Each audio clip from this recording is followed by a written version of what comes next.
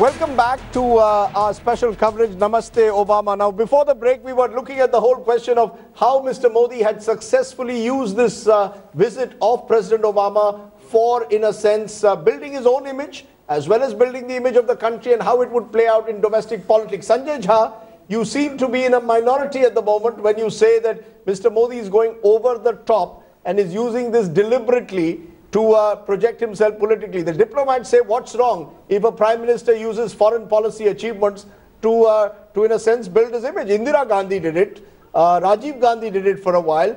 You never allowed Narasimha Rao to take the benefit, even if he tried to do it. And, Manmohan Singh could well have done a better job of marketing his foreign policy achievements. What's wrong if Narendra Modi markets them successfully? Well, I know, absolutely, I'll agree with that. I think if Mr. Modi is marketing himself, he's got every right to do so, and that is not something that we are questioning. But there is something called as what I call as calibrated and more politically appropriate way to sell yourself. I thought, for example, he can hold press conferences. When he went to America, I think he was amongst perhaps the only prime minister on a visit to the US where he never held a press conference. But when you go to a Madison Square Garden, to my mind, Rajdeep, you were there, you were covering that event. But we have all been to New York several times. I have been to the Madison Square Garden. But when I saw that image of Mr. Modi and, their entire razzmatazz of what was going on, I think even Barack Obama today joked about it when he called him a Bollywood star. But the truth is, I thought that was the kind of packaging that I think a prime minister at a certain point needs to display sobriety. You're representing a country where even today, as we talk, there are 70% of India struggles to make a good living. And for that kind of, I would say, forget the expenditure. But I think the whole experience to me was extremely unbecoming of a prime minister to be part of. No, so he might have got mileage for it. You're saying Narendra Modi needs to show more sobriety in his diplomacy. Is there any basis for that? Why? I mean, different politicians are different. Some are more flamboyant, and some are by nature more reticent. This is sour grapes. Yeah. I mean, let's be clear. Different individuals have different personalities. No, true. But the danger with such theatre is that tomorrow Americans take some step. Vis-a-vis Pakistan, vis-a-vis your neighborhood, even vis-a-vis China. They go and engage the Chinese, because don't forget, they will engage. Each person will dance with each other person.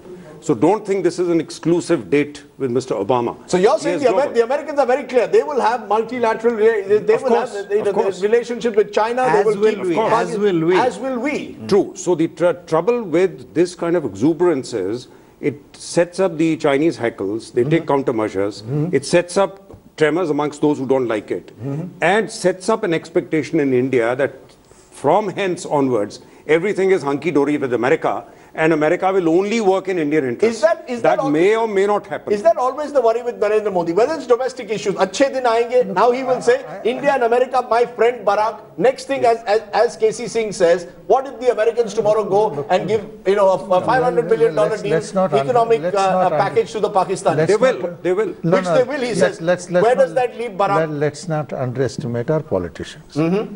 I'm reasonably certain we also have a line of communications with the Chinese. We also are now sending China a message that if you play games on our neighborhood, like you did in Sri Lanka, like you did in Pakistan, like you are doing with your maritime Silk Route to surround us, then you will face certain counteraction. So this has to be matched with your own diplomacy with China. We're talking of measured. Okay. Where do you draw the line? I don't see anything which is not measured. Who decides what is political theatre and what is measured? That's the question. Where does diplomacy become political theatre? I mean, what is that level at which diplomacy becomes political theatre? Why should Prime Minister Modi change his personality? That's right. In order to fit in with what Sanjay Jha wants. Or Xi Jinping wants, Okay, Sanjay Jha, the consensus is, why should the Prime Minister change so that Sanjay Jha feels that the Prime Minister is practicing sobriety? Surely your definition of sobriety and Narendra Modi's definition of sobriety, there's a huge difference.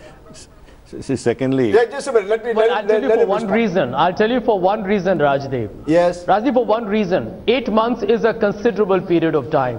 And you know, I can give you a laundry list of issues, but Mr. Modi has flattered. I need to come in here, Rajeev. I think you've given a floor to Sanjay Jha. There are a lot of people who have voted for him. Yes. There are a lot of people who have voted for him who perhaps might extend that honeymoon for a period of time. Yes. But the truth is that he has not delivered. There's been no tangible, what I call as measurable performance that you can really applaud him for. Can I get GVL Narasimha Rao is upset that that he's taking more airtime than he is. Substance has taken it's a bit like the Congress versus the BJP this time in reverse.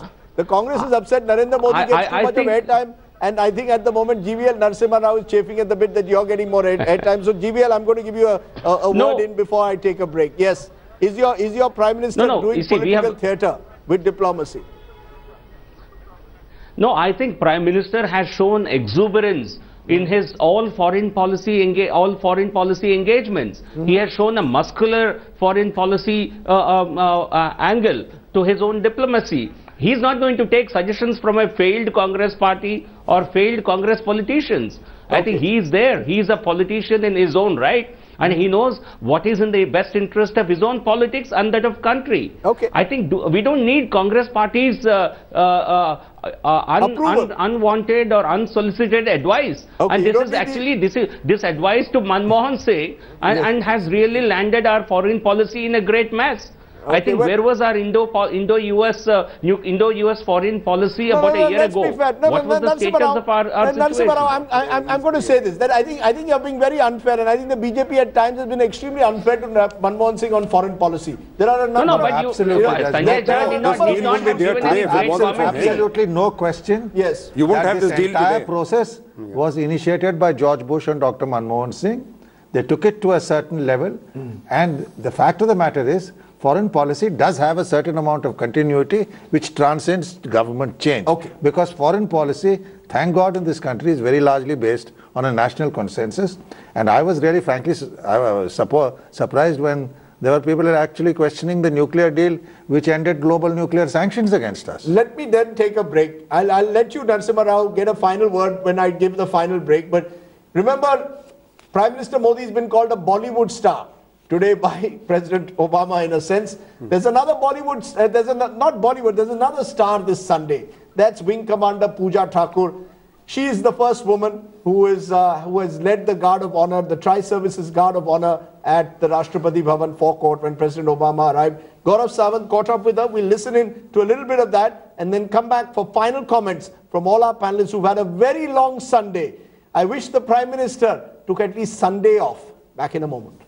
Talks about the US President Barack Obama's historic India visit. There is one glass ceiling that was shattered today, and with me is Wing Commander Pooja Thakur, the Tri-Services Guard of Honor you presented to President Barack Obama. You were the Guard Commander. What was that like? Oh, being the Guard Commander for an inter-services Guard of Honor, and that too for Mr. Barack Obama, I'm sure it was a very proud moment for the Indian Air Force and for myself also. What was the training like? How were you chosen for this? You being chosen for this, and what was the training like? The training as such, actually, when you say training, I think it becomes a bit level of induction, wherein we all are ingrained with the, with marching and with ceremonials and parade and physical fitness and things like that. But yes, when events like these are announced, then you have specific training. Obama, on a day when the US President has arrived in India on a 3-day visit, the first US President to arrive to become a state guest at the Republic Day Parade. Live coverage of that starts 7 a.m. tomorrow morning here. And remember, the parade itself around 9 a.m. and we'll have minute-by-minute coverage of that here on Headlines Today. A big day in the Indo-US relationship. But I want my panel of special guests to summarize that day. And I'm going to start with you, Ajay. Should I be looking at this 4-page joint statement and seeing the achievements in the detailing of the joint statement? Should I be seeing it in the atmospherics, in the fact that the Prime Minister is reaching out to the US President in an almost unprecedented manner? Where should I be looking for the big takeaway at the end of this day? I think if one evaluates it on the basis of a laundry list of deliverables, one will be looking at only one small dimension of the visit. The big message over here is the strategic convergence of India and the United States. Remember in 2005 when Dr. Manmohan Singh had gone there and had that big signing ceremony, the first outcome of that was that China agreed to sign the guiding principles on the border settlement and to agree that the settled populations on both sides, the interest will, the effect on China was almost immediate.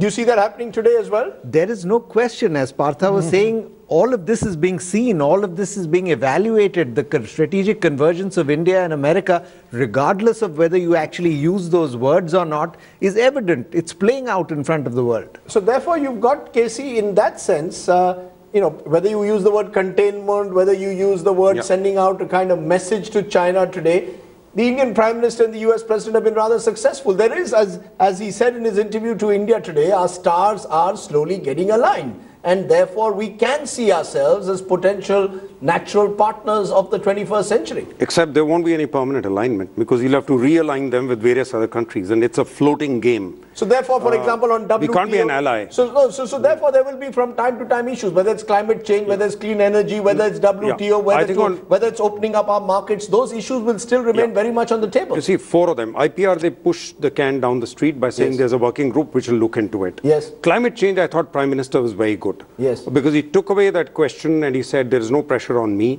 but the pressure is of posterity. I thought that was very good the way he framed it. Yes. So it was over time that we stepped away from Kyoto and the mantra of saying shared but differentiated responsibility. I think the world is not going to accept it beyond a point. Yes. So he started moving India away from its traditional status quo position on climate change and start introducing. So he staved off US pressure and also sent a signal to India. His Swachh Bharat, his clean rivers, all that is playing. See, this is where domestic and international are converging on that one. Similarly, on the nuclear thing, I think any strong prime minister would have done it. BJP is the one who were opposing it. Supposing the previous government had done it, they would have made hue and cry. You brought the onus back on Indian firms. But because he has a majority, because the opposition is not able to press him, he's done it. It's a good step. Otherwise, you will not get the technology. And others will accept it. Could we have got a little bit more on Pakistan in terms of commitments? I mean, we've discussed China. Do you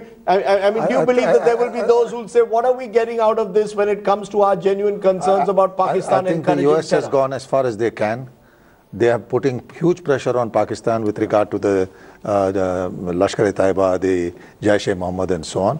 That pressure we should continue to keep on them. Naming the D company as they did in September is a good thing. Because Dawood still continues to live comfortably in Karachi. Don't forget. But we're not going to get Dawood back, just a minute. D company for years. No, they will stop their financial chains. Yeah, no, D company for years has been on the watch list of both the Drug Enforcement Agency and the FBI in the United States. Yes. So now that will tighten. It will definitely tighten. So I don't think, when we start making Pakistan the very centrality of our interaction with the US, we demean ourselves. Has that changed? Has that changed, do you believe? Is this yet another step? I think Pakistan is put itself in an awful position of universally now and being acknowledged as a haven of terrorists. So people are openly talking of terrorist havens. That's right. Which they weren't doing. So the safe haven comment in that is clearly directed at Pakistan. Yeah, I think we should, if you notice, neither of them spoke about Pakistan. They obliquely referred to terrorist havens. Good thing. My concern really is, and where we need pressure on Obama, is that what is the role you are going to give to the Taliban working at Pakistan behest? That will affect our interests. But it's something which can go. More importantly, all this is having some impact. I do believe that they will retain a residual air presence and air support for the Afghans. He said as much. Which he said as much. I'm going to give a final word to you, Kanwal Sibal. I hate this, but we have to do it. How would you rate day one? A success, moderate success? In terms of his equation with President Obama, I would give him 9 out of 10. In terms of what has been achieved during the visit, I would give 6 out of 10. But overall, if you take everything together, I think 7, 7.5 would be a good score. 7, 7.5. And coming from a diplomat, that's a lot. 7.5 on 10 clearly suggests that Prime Minister Narendra Modi, did I say Prime Minister Manmohan Singh for a moment?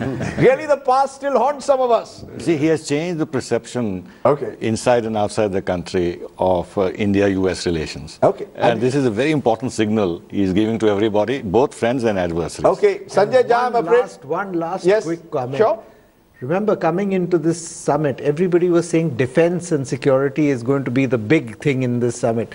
And it's almost not being spoken of right now. The Defense Framework Agreement has been signed, but that's basically just a rolling on of the Yeah, but we will know agreement. more specifics of that in the months ahead, presumably. No, this is an ongoing, it's a work in progress. Procedures and bureaucracies are being aligned. You'll see the results of this much further down the road. One interesting thing, Raj, Yes. there is no reference to Iran in this joint statement, which is a good thing. Okay. So we've got plenty which is good and positive that's come out. 7.1. I'm not going to let my politicians respond now because I know Sanjay Jha, you'll probably give it a 3 or a 4. And I presume that GVL Narasimha Rao will give it 11 on 10. So since politicians No scoring, Rajdeep. Yes. Rajdeep. Yes. I'm not giving any scores. You are expert. Your professionals have done that. Okay. I think President. I think one comment I'd like to make. Yes. Prime Minister Mr. Modi occupies President's mind space considerably. Okay. I think that's a great policy success. That's a great success because you have now phrases like Chai Pe Charcha. He certainly occupies. Saath chale.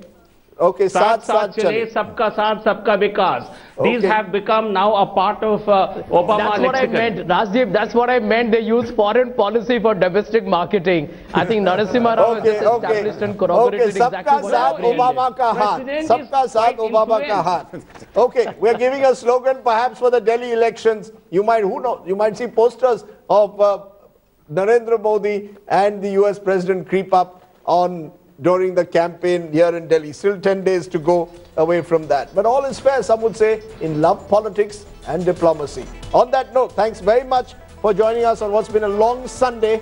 It's time for some of us to take our Sunday break. Tomorrow morning, 7 a.m., Republic Day coverage starts here on Headlines Today. Thank you very much.